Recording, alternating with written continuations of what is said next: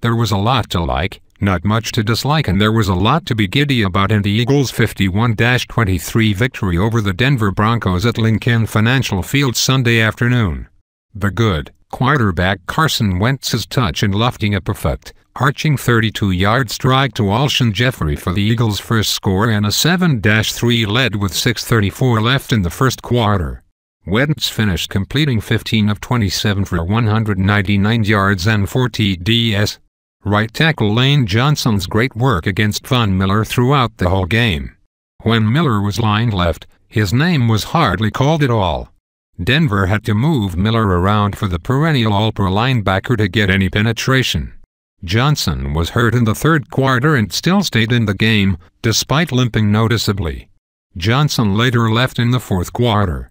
Running back Jay Ajayi's 46-yard TD run with 1:20 left in the first half, giving the Eagles a 31-9 first-half lead. Safety Rodney McLeod's third-quarter interception and 5-yard return, which led to Alshon Jeffrey's second TD reception. Kicker Jake Elliott's 45-yard field with 1:53 left in the first quarter that gave the Eagles a 10-3 lead.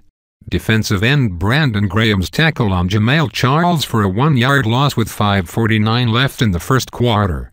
Defensive end Vinny Curry's tackle on C.J. Anderson for a 2-yard loss on Denver's second drive. Curry went through 2 blockers for a sack of Brock Osweiler for a 104. Running back Corey Clement's 15-yard touchdown on a Wentz screen and a very well-designed play.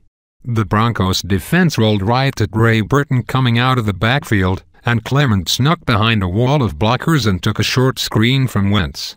Clement scored 3 times.